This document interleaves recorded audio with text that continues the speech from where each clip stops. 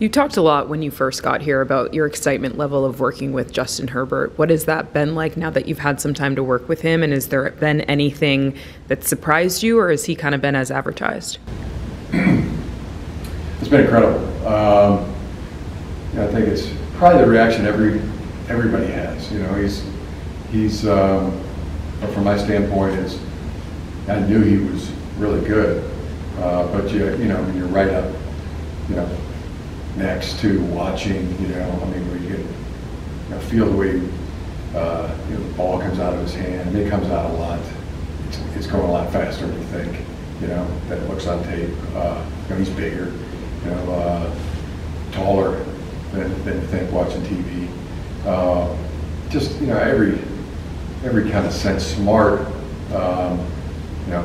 Beyond just incredible the way he picks things up, masters things. Every detail, every small detail. The conditioning test was another eye opener. It's like, boy, just when you think he can't go another rung on the ladder of my esteem, anyway. He finds another one. He smashed the conditioning test last Thursday. Crushed it, like out in front of people trying to keep up with him. To the point, the athleticism and the strength, really, he could play tight end here, he could play edge rusher here. And he can really, and the arm talent is even better than advertised.